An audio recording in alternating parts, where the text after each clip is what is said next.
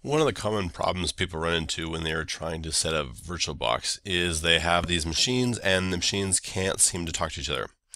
So here I have a machine. If I type in the ifconfig, you can see I have an IP address right here, 10.0.2.15, and then I have another machine,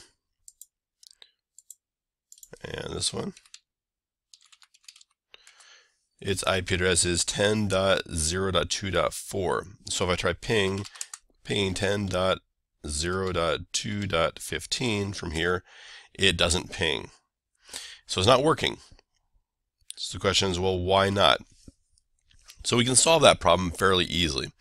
We just go over to our Virtualbox and we go up to the preferences. And in this network section, we need to create a network.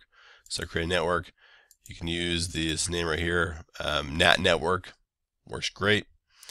And then you click OK. And so that's been created. Now you go to each of these machines one at a time and you click on settings.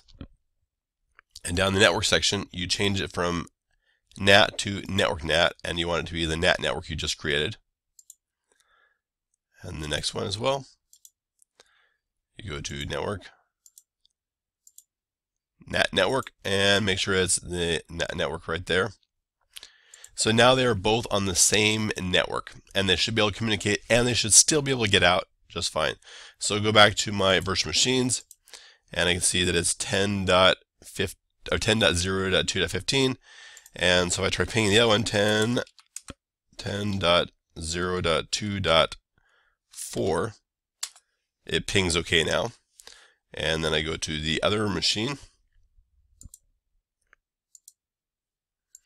and try the pinging the 10.0.2.15, and it can ping out. And I can still ping the outside, google.com.